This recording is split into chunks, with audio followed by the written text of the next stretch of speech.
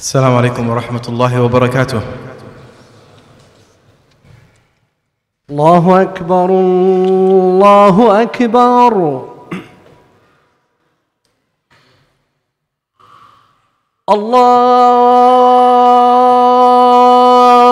الله أكبر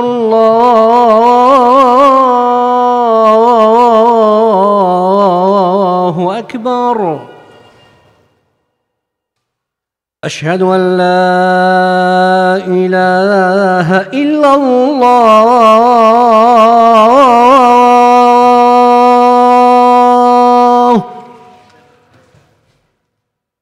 أشهد أن لا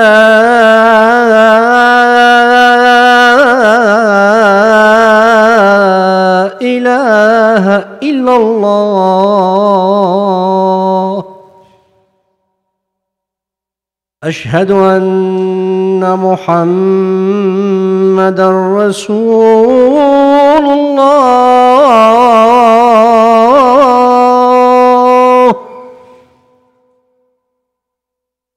أشهد أن محمدًا رسول الله.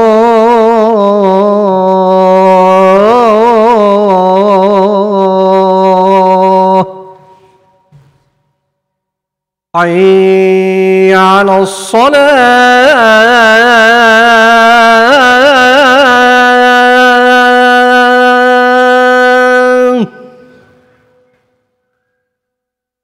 حي على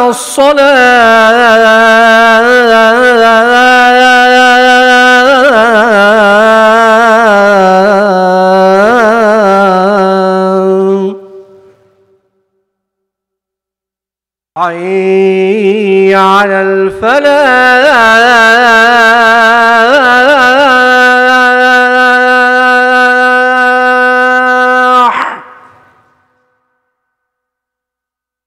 حي على الفلاح.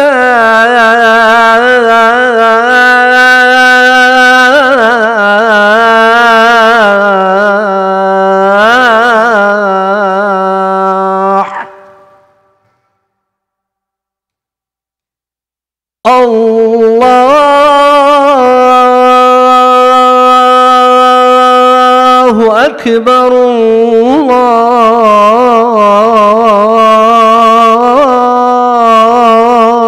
الله أكبر. لا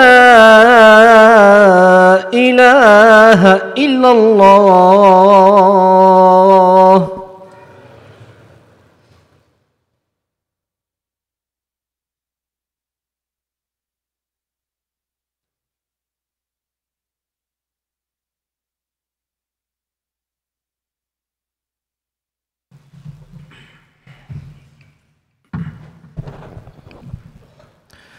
إن الحمد لله نحمده ونستعينه ونستغفره ونعوذ بالله من شرور أنفسنا ومن سيئات أعمالنا. من يهده الله فلا مضل له ومن يضلل فلا هادي له، وأشهد أن لا إله إلا الله وحده لا شريك له، وأشهد أن محمدًا عبده ورسوله. يا أيها الذين آمنوا اتقوا الله حق تقاته ولا تموتن إلا وأنتم مسلمون. يا أيها الناس اتقوا ربكم الذي خلقكم من نفس واحدة وخلق منها زوجها وبث منهما رجالا كثيرا ونساء، واتقوا الله الذي تساءلون به والأرحام إن الله كان عليكم رقيبا. يا أيها الذين آمنوا اتقوا الله وقولوا قولا سديدا يصلح لكم أعمالكم ويغفر لكم ذنوبكم، ومن يطع الله ورسوله فقد فاز فوزا عظيما. أما بعد، فإن أصدق الحديث كتاب الله، وخير الهدي هدي محمد صلى الله عليه وسلم، وشر الأمور محدثاتها، وكل محدثة بدعة، وكل بدعة ضلالة، وكل ضلالة في النار. أخرج الإمام مسلم في صحيحه وأبو داود والنسائي وأحمد من حديث هشام بنت حارث بن النعمان رضي الله تعالى عنها قالت: حفظت قاف والقرآن المجيد من في رسول الله صلى الله عليه وسلم وهو على المنبر يوم الجمعة. This companion by the name of Hisham radiallahu anha, she said that I memorized Surah Qaf wal Quran al-Majid from the mouth of the Messenger of Allah sallallahu alayhi wasallam as he would recite it on the minbar on the day of Jum'ah. And there are other narrations from other companions mentioning that the Messenger of Allah sallallahu alayhi wasallam would frequently read Surah Qaf on Friday on the minbar. Similarly, we have other narrations in which the companions mention the Messenger of Allah sallallahu alayhi wasallam reciting Surah Qaf on Friday as well as on the Eid. And we understand from this action of the Prophet sallallahu alaihi wasallam, when he would often repeat something, it indicates some importance and significance that we need to give special attention and pay attention to. Particularly when we see the Prophet sallallahu alaihi wasallam in his action, he would repeat this surah during times when there would be large gatherings like the Friday and the Eid. It is a surah from the surahs in the Quran that has within it summarized some very critical, important information with regards to the foundations of what a Muslim is supposed to believe in. In this surah, we see Allah subhanahu wa ta'ala giving emphasis to some foundational pillars of our creed and our aqeedah and our iman. From the belief in the messengers to the belief in the resurrection, the reality of the human being in this dunya, and that this dunya is temporary, and that the human being is going to eventually die and leave this world. And what will the condition of the human being be in the afterlife based on their deeds and their actions in this dunya? All of these critically important foundations of our iman summarized in this surah. And we don't have enough time to go into detail with regards to all of the important lessons from Surah Qaf. But I intend and I ask Allah Tabaraka wa Ta'ala to grant us tawfiq and to allow us to benefit, to inshallah ta'ala go through it in parts. Because it is very important that we pay attention to this surah, just like we are supposed to pay attention to the rest of the Quran. And that leads us to the first thing that we see being emphasized in this surah is the glorious nature of the revelation, the book of Allah. Allah subhanahu wa ta'ala begins the surah by saying Qaf. And this is from the letters in the Quran that are known as the letters that are cut up, like Alif Lam Mim and Hamim, in which the most correct opinion is that only Allah Tabaraka wa Ta'ala knows the true meaning of why He mentioned it in that particular position, Tabaraka wa Ta'ala. And this was also a challenge to those kuffar of Quraysh who claimed to be the experts when it comes to the Arabic language and the eloquence in the Arabic language. And we see in the Quran several times Allah challenges them. Just try to produce one chapter or one surah similar to the Quran. Of course, they were obviously unable to fulfill that challenge. Another part of the Quran, Allah says, just produce 10 10 ayahs. If you cannot do a surah, produce 10 ayahs similar to this Quran. A challenge that they could not fulfill. Allah even mentions in a part of the Quran, just bring one ayah similar to it. Even those letters produce something similar to it, but they will never be able to because of the miraculous nature of the book of Allah.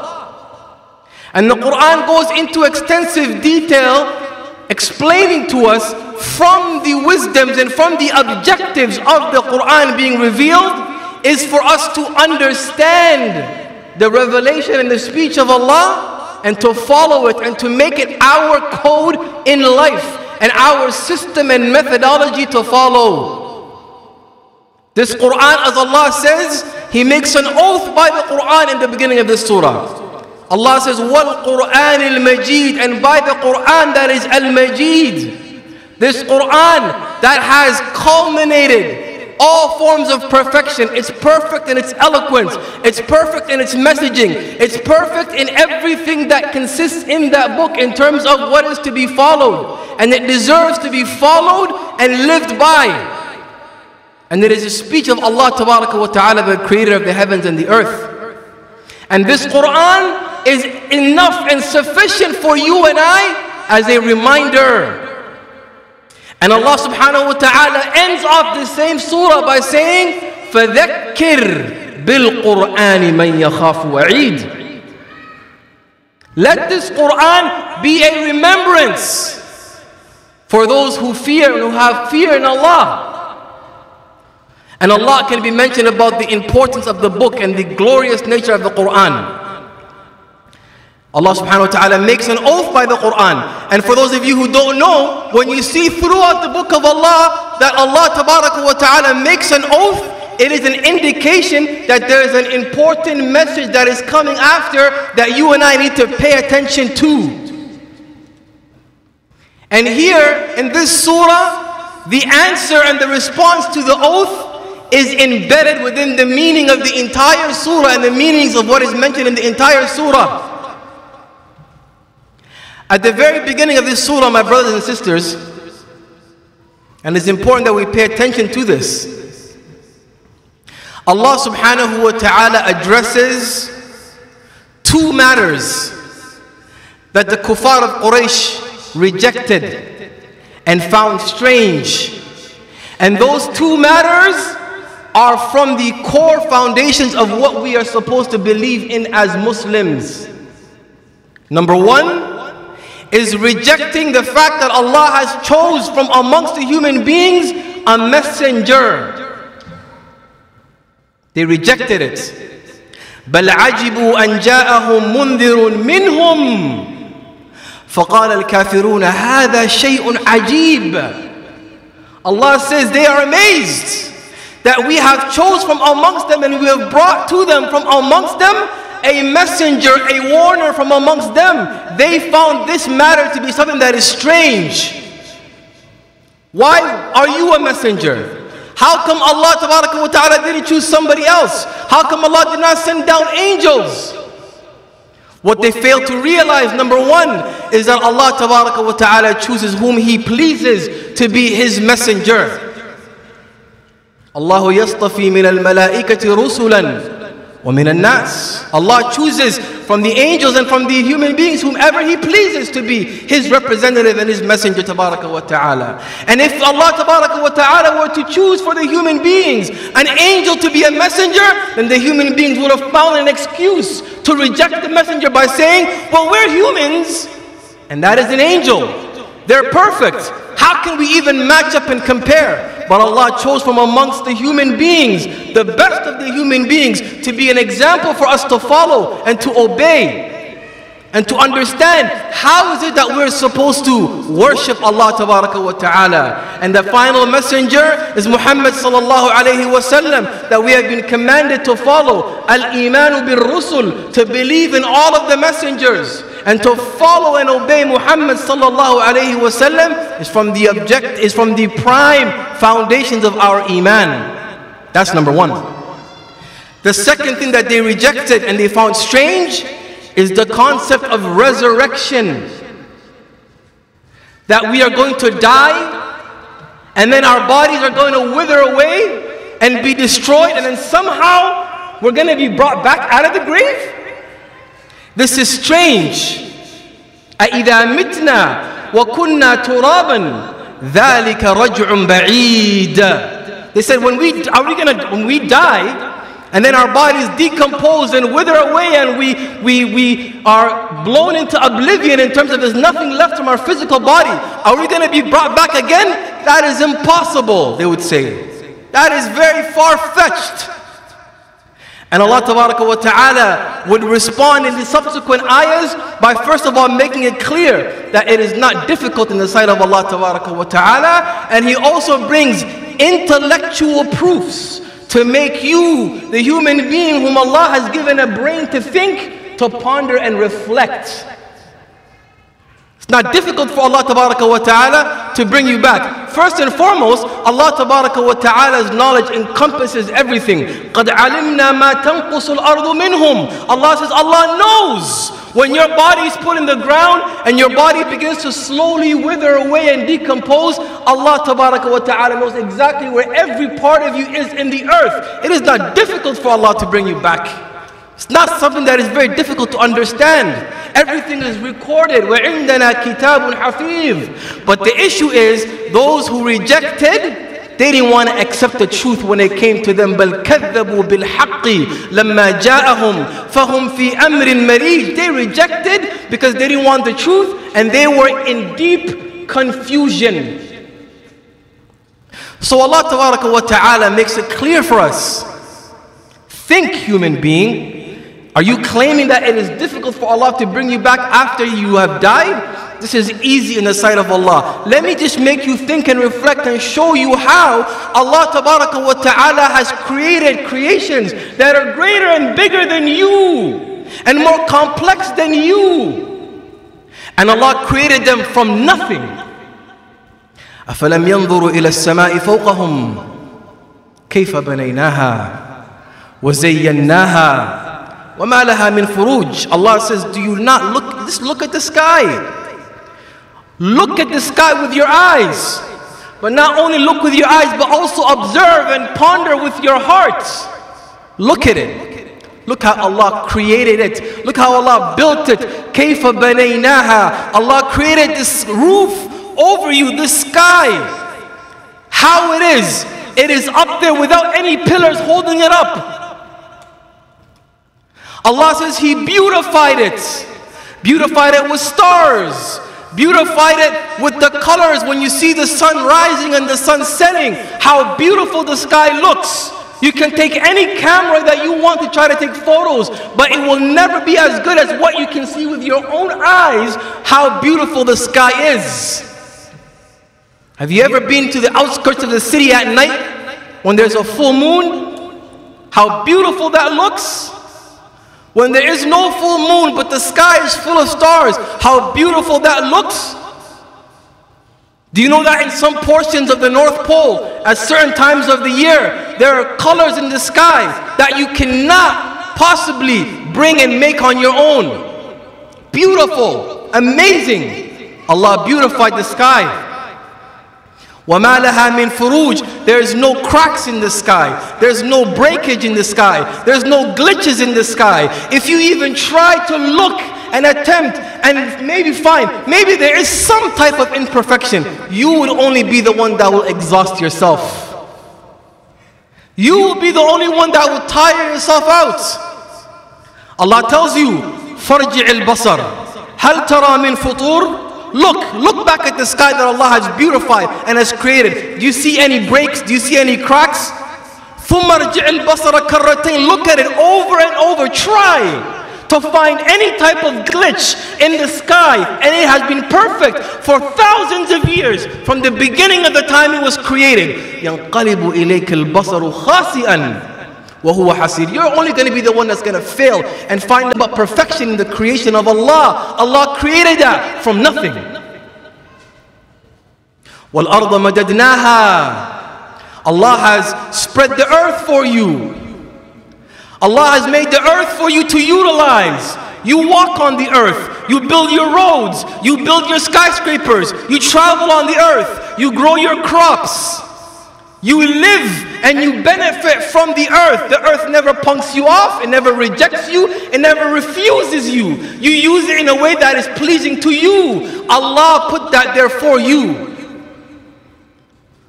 And the earth is not just one that moves on its own, but Allah made it firm for you. Allah placed in it mountains to keep the earth firm from quaking and from shaking.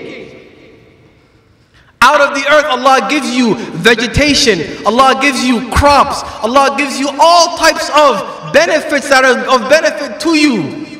Things that are beautiful to look at. Things that are amazing to benefit from. All of those things, they are a reminder for you.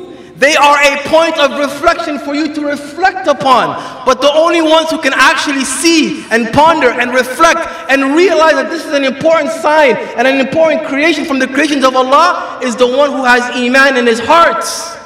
The one who's not heedless. The one who's not completely plugged out. This is a reminder for you. And it's an indication that if Allah Tabaraka wa Ta'ala is able to do all of this in terms of His creation from scratch, do you think it's difficult for Allah Tabaraka wa Ta'ala to bring you back after He has already created you? Allah continues, وَنَزَّلْنَا مِنَ السَّمَاءِ مَاءً. Allah brings down water for you from the sky.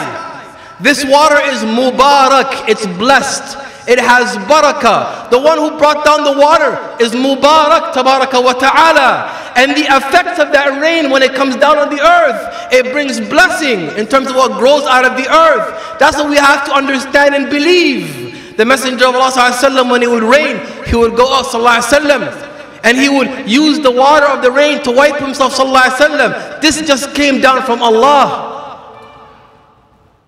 But what is our understanding when it comes to rain? What has been ingrained in our psyche when it comes to rain? Rain, rain, go away.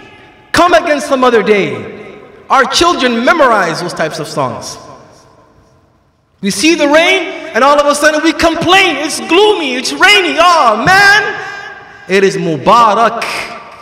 We gotta teach our kids that no, this is raining that is pouring. It's blessings that is pouring from Allah Tabaraka wa Ta'ala for you as a provision.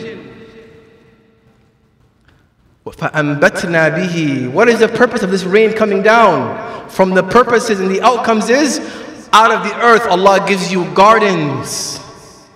Allah Tabaraka wa Ta'ala gives you vegetation and crops that come out of the earth for you to eat, for you to store, for you to utilize for yourselves, for you to utilize for your animals. Out of the earth, tall trees bearing fruit that is beautiful in its sight and is delicious in its taste. All of that is for you, Allah says. Rizqan lil ibad. It is a provision for the slaves of Allah. And another objective of the rain coming down, Allah says, وَأَحْيَيْنَا بِهِ بَلْدَةً مَيْتًا. With that water that is coming down, falling upon the ground that has no life, that is dead, out of the earth comes out life. Out of the earth comes out crops. Out of the earth comes out trees. The earth was dead and out of it came out life. And Allah says, كَذَلِكَ النُّشُورِ. Just the way the life comes out of the earth, you will also come out of the earth back to life. And in fact, the Messenger of Allah ﷺ, when he talks about the resurrection, he says that the people will come out of the earth when they're resurrected like plants coming out of the earth. How hard is it for you to contemplate and understand that? Why is it so difficult for you to accept it? So here these ayat, Allah is giving us targheeb. Allah is encouraging us, reflect and ponder. And use the intellect that Allah has given you to see that all of these are signs of the greatness of Allah. It is signs that Allah alone is the one who is the creator, Tabaraka wa Ta'ala. And most importantly, it is a sign and a reminder that Allah alone deserves to be worshipped. And that no partner should be ascribed in ibadah with Allah subhanahu wa ta'ala. Then Allah Tabaraka wa Ta'ala, in the balance we see in the Quran, we have targheeb and encouragement, but we also have tarheeb. Allah is warning you. those people who came before you, O Quraysh, who are taking the same path that you're taking now and rejecting, what happened to them? Allah says, كَذَّبَتْ قَبْلَهُمْ قَوْمَ نُوحٍ وَعَادٍ وَأَصْحَابُ الرَّسِّ وَثَمُودٍ. All those nations that came before, the ones who rejected, وعاد وفرعون وإخوان لوط وأصحاب الأيكة وقوم التبع كل كذب الرسل فحق وعيد. Allah says those nations, and here Allah does not talk about the details of their stories. If you go to the Quran and other portions of the Quran, Allah speaks about the more detailed explanation of those nations, the stories that we need to understand from what they did that was wrong, so that we don't fall into the same mistake. Allah says all of those nations, what do they have in common? They rejected the messengers. I want you to pay attention to this point before I sit down. Allah says, كُلٌّ كَذَّبَ الرُّسُلِ. They all rejected the messengers. Each ummah, Allah sent them a messenger. Why is Allah saying messengers? It's because as if we are being told that rejecting one messenger is rejecting all the messengers. كَذَّبَتْ قَوْمَ نُوحٍ الْمُرْسَلِينَ. Allah says, the people of Nuh rejected the messengers.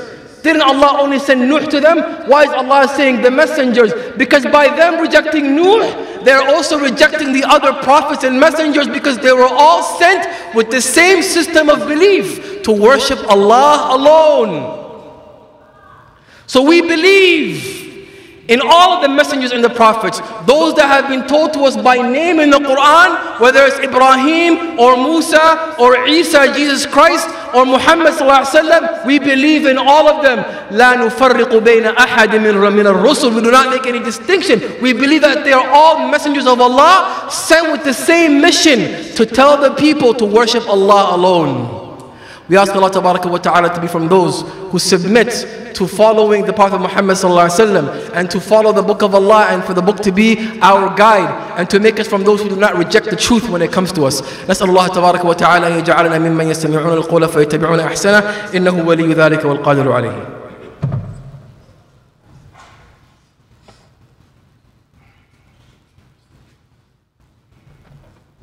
الحمد لله رب العالمين وبه نستعين على أمور الدنيا والدين وصلى الله وسلم وبارك على نبينا محمد وعلى آله وصحبه أجمعين.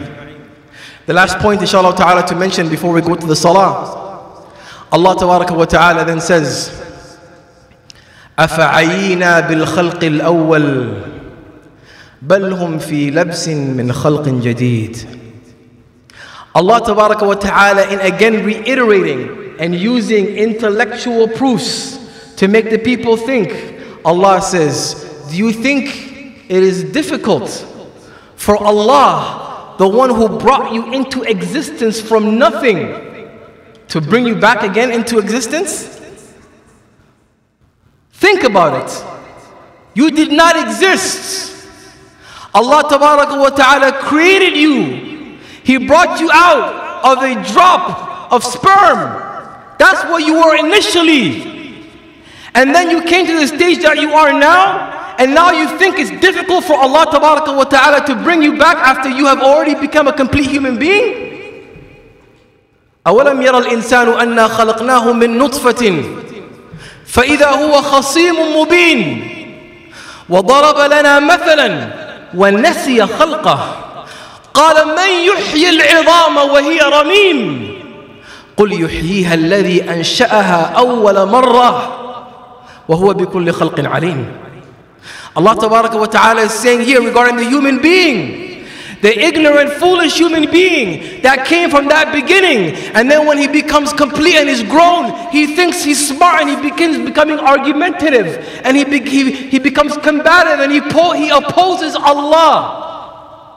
وَالْعِيَاذُ بِاللَّهِ. And from the argument he starts bringing up, there's no such thing as resurrection. Who's going to bring me back when I die and wither away? Allah says, Allah is the one who's going to bring you back, the one who created you from nothing at the beginning. What part of that can you not understand, man? هُوَ يُحْيِيهَا الَّذِي أَنْشَأَهَا. Say that it is Allah, the one who created you at the beginning, that will bring you back. It is easier to bring something that already exists and put it back together than to create it from scratch out of nothing. And for Allah Tabaraka wa Ta'ala, this is something that is easy and yasir.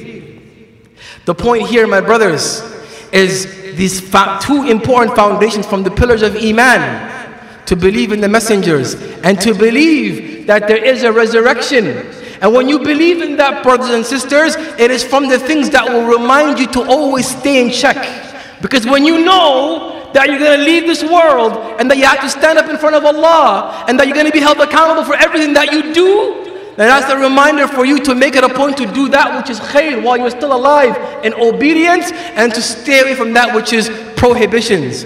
And in the next portion of the surah, Allah Tabaraka wa Ta'ala speaks about this specifically. What is the reality of the human being in this dunya, and what's going to be his condition when he dies, and in the afterlife, which will inshallah ta'ala leave for a future khutbah inshallah ta'ala. We ask Allah Tabaraka wa Ta'ala to forgive us and to pardon us. We ask Allah Tabaraka wa Ta'ala to make us from those who listen and benefit from what we hear. Sallu wa sallim ala khatam al-anbiya'i wal mursaleen. Allahumma salli wa sallim wa barik ala abdika wa rasulika Muhammad wa ala alihi wa sahbihi ajma'in. Warda Allahumma ani sahabati wa tabi'in wa tabi'ihim wa man tabi'ahum bi ihsani ila yawm ad-din. Allahumma a'izz al-islam wal muslimin wa adhill ash-shirka wal mushrikeen wa ansur ibadaka al-muwahhidin waj'alna min ansar ad-din. Allahumma inna nas'aluka al-jannata wa ma qarraba ilayha min qawlin وعمل ونعوذ بك من النار وما قرب إليها من قول وعمل ربنا آتنا في الدنيا حسنة وفي الآخرة حسنة وقنا عذاب النار عباد الله إن الله يأمر بالعدل والإحسان وإيتاء ذي القربى وينهى عن الفحشاء والمنكر والبغي يعظكم لعلكم تذكرون أقم الصلاة الله أكبر الله أكبر أشهد أن لا إله إلا الله أشهد أن محمدا رسول الله حي على الصلاة حي على الفلاح قد قامت الصلاة قد قامت الصلاة الله أكبر الله أكبر لا إله إلا الله. So, brothers, please try to move as much as you can towards the right of the masjid. There's a lot of space on this side of the masjid. So inshallah ta'ala, the brothers at the door, inshallah, just come in. There's plenty of room, inshallah ta'ala. Brothers, try to squeeze, inshallah ta'ala, move forward as much as you can and make room for your brothers, inshallah ta'ala. Stawu wa'tadilu. Sisters, make sure that the lines are straight. Also, make sure to make room for your sisters, inshallah.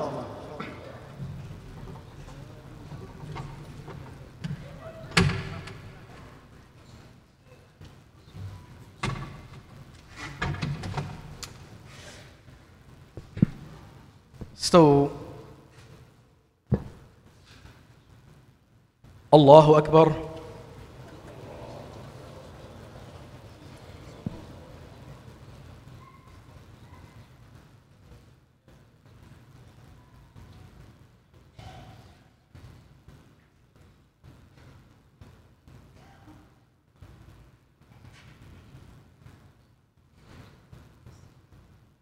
الحمد لله رب العالمين الرحمن الرحيم مالك يوم الدين مالك يوم الدين إياك نعبد وإياك نستعين اهدنا الصراط المستقيم صراط الذين أنعمت عليهم غير المغضوب عليهم ولا الضالين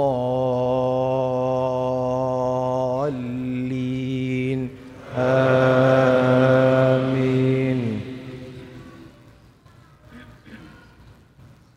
أفلا ينظرون إلى الإبل كيف خلقت وإلى السماء كيف رفعت وإلى الجبال كيف نصبت وإلى الأرض كيف سطحت فذكر إنما أنت مذكر لست عليهم بمسيطر إلا من تولى وكفر فيعذبه الله العذاب الأكبر إن إلينا إيابهم ثم إن علينا حسابهم. الله أكبر.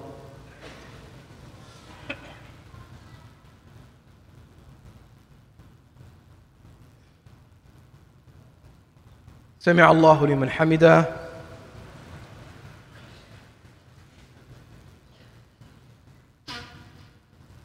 الله أكبر.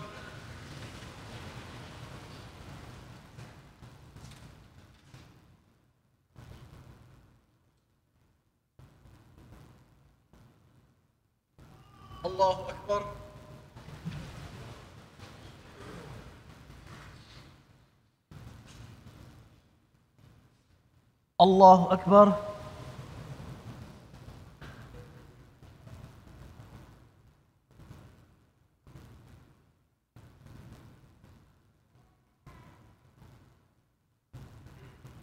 الله أكبر.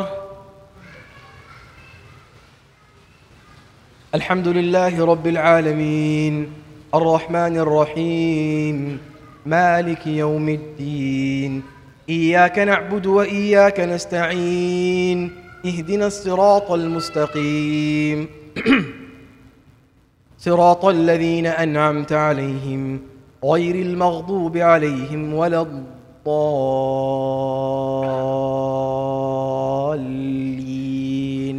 آمين. أرأيت الذي يكذب بالدين فذلك الذي يدع اليتيم ولا يحض على طعام المسكين فويل للمصلين الذين هم عن صلاتهم ساهون الذين هم يراءون ويمنعون الماعون. الله أكبر.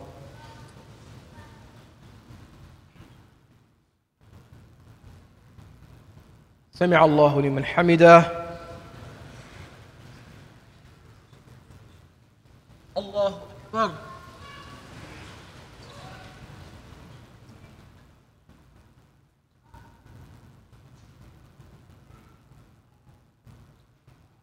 الله أكبر.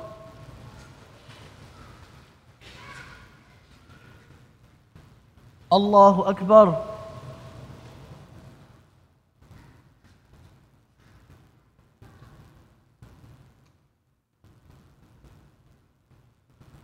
الله أكبر.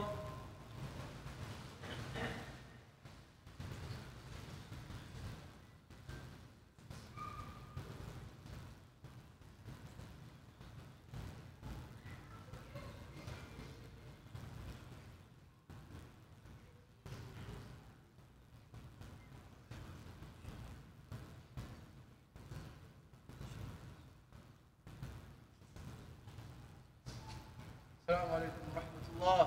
السلام عليكم ورحمة الله.